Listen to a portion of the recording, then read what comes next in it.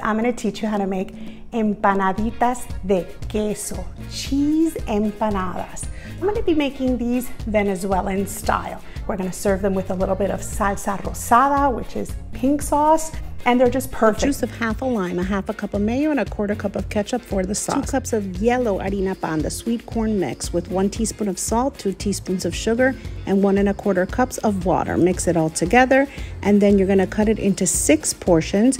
Cut off the sides and top of a gallon-sized zipper freezer bag, and then use that bag to help you flatten and shape your empanadas.